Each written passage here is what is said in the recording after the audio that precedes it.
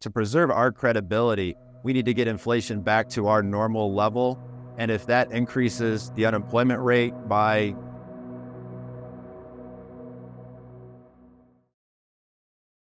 Sure. So what we were looking at is, as of this week, the S&P 500, its forward price to earnings ratio is trading at 20 times, which does not happen very often. The average is usually about 16 times over past decades.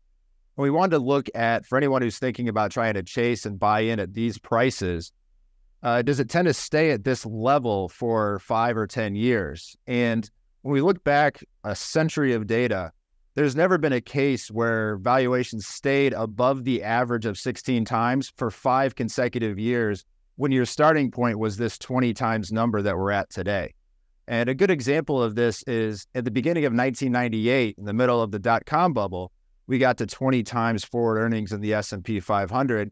And obviously we had 2 more years running higher in that bubble, and you felt like you were missing out if you weren't owning all those crazy tech stocks. But if you looked at the total return of the major indices like the S&P 500, the NASDAQ 100, or the NASDAQ Composite, from the start of 1998 to the start of 2003, there was 0 total return, and actually even a little bit of a decline in the NASDAQ Composite over those 5 years. And so when we compare that to the current risk-free rate, where you can get a 3-month Treasury annual return of over 5%, we're okay being patient and really holding to our metrics of when we want to buy something and at what price, rather than feeling that we have to jump in at these prices. I want to ask you about why you think valuations may be an indicator of what you should do.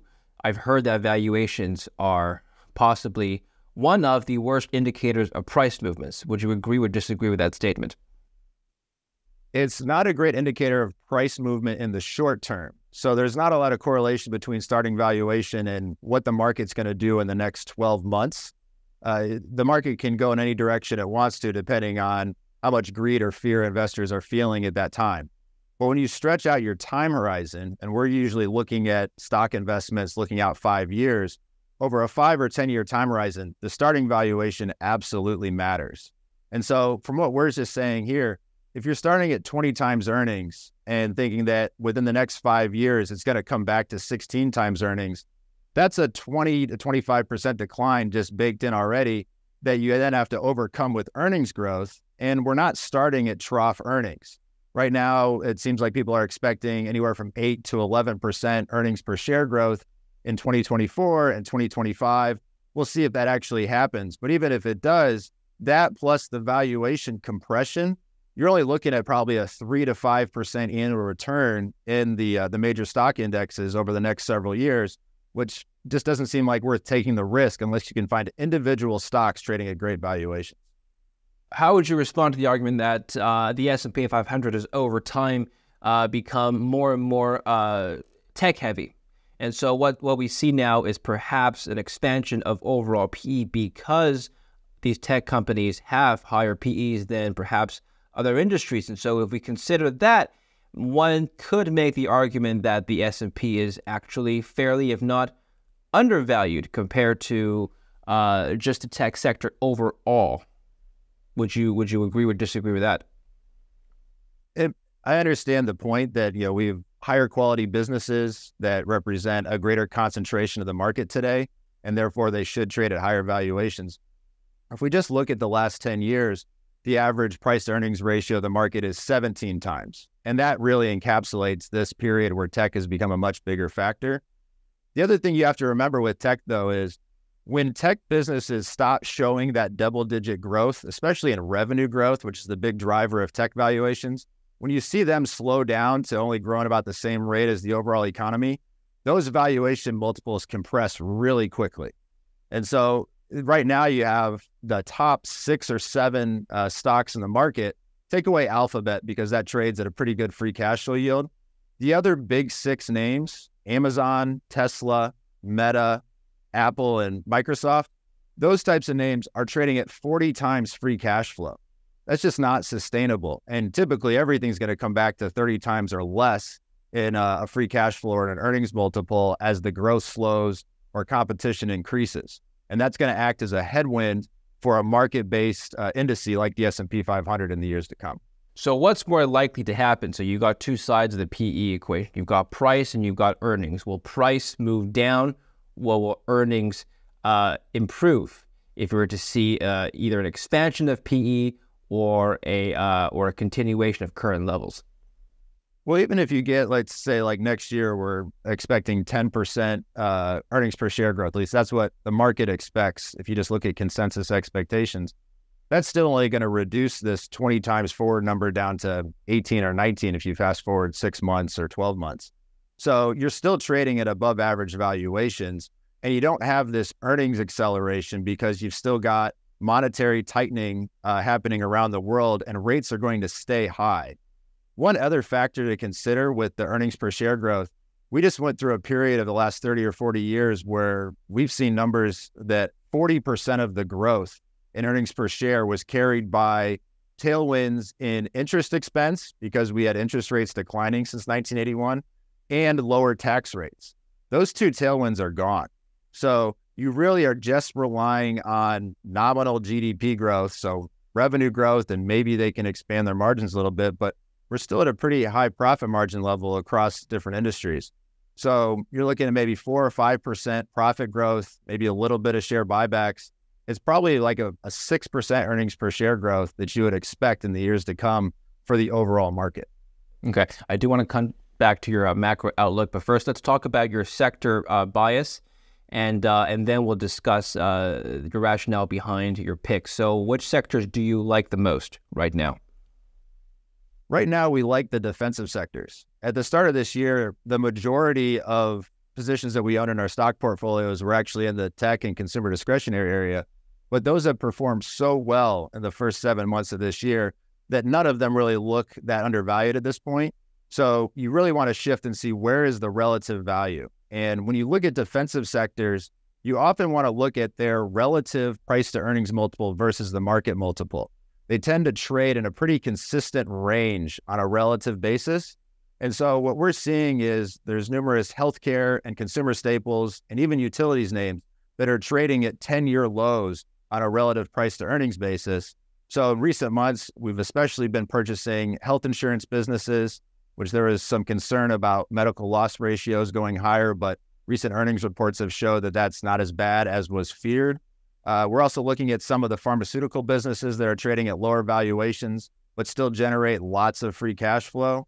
And you're starting to see some of the consumer staples names pull back, although they're not quite at the level yet that we'd feel like they're an absolute value and we'd start really adding them. And do you think that from a valuation basis, these defensive sectors are fairly valued? They're somewhat undervalued on an absolute basis. When you're thinking about defensive, when is the right time to own defensive sectors? It tends to be around this point in the cycle where the overall market multiple is near its high, and these are trading somewhat undervalued on an absolute basis, but they're really trading cheaply on a relative basis. And they typically will kind of hold their ground because there's a lot of visibility and stability in their cash flows through the economic cycle. But typically, if you're trying to buy this at the absolute cheapest, absolute multiple that you could find, it likely means that the overall market has declined by a lot and you're better served investing in other cyclical sectors. So you're kind of playing a balancing game, but in terms of managing the whole portfolio, now is the time to really look in those defensive areas. What's the dividend yield on some of these defensive plays compared to other sectors? It depends on what you're looking at and the style of the business. So the health insurance businesses, those dividend yields are lower, maybe 1 or 2%. But some of the pharmaceutical companies have a 4% yield or higher. And so those are areas that we might look to really put those in some of our income investors' portfolios. If you're looking for a much higher yield than that, we're really setting a bar of looking for a 6% dividend yield or greater to try and eclipse that 5.4% yield in the short-term treasury. And that 6% yield or higher, you're finding in some high-quality REITs, as well as some of the oil pipelines that have been performing well in recent months, but were providing us some great valuations at different times in the first half of the year. Okay, so if I were to make the overall assessment that right now it's too expensive to be jumping into the markets, the overall index, if you were to just to buy the S&P 500 index, and it's probably better to wait for a pullback in valuations like you mentioned, but there may be opportunities in certain sectors that are undervalued. Would you agree with that assessment?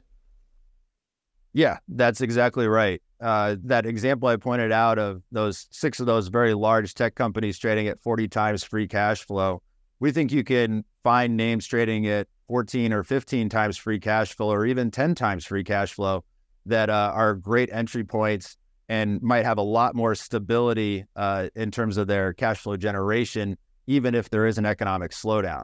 So those are the areas that we think we're looking at more at this time. One thing that maybe just for everyone to know is this inflation number, the CPI that just got printed earlier this month of 3% year over year inflation, that might be the low number in that metric for the rest of the calendar year. And if we have numbers where they start moving higher up towards 3.5% again out through December, that's going to make it a tough position for Fed Chairman Powell to not consider hiking rates again, because he really needs to see the CPI get down to 2% and see that core PCE number that's at 4.7% still get down at least below 3.5 or 3, below all the different treasury yields, before he can start to say that he's accomplished his mission of fighting inflation. What happens if a recession comes, which is to say that unemployment rises before the core PCE drops down to close to 2%? Do you think the Fed will still hike then? We think they're really focused on inflation. More than half of the households in the United States have less than $10,000 in savings. Higher inflation affects all of those households, all U.S. citizens. And I think their view on it is we need to preserve our credibility, we need to get inflation back to our normal level. And if that increases the unemployment rate by, they're saying, I think 1% in their projections, then I think they would accept that if they can get things back to a more normal level.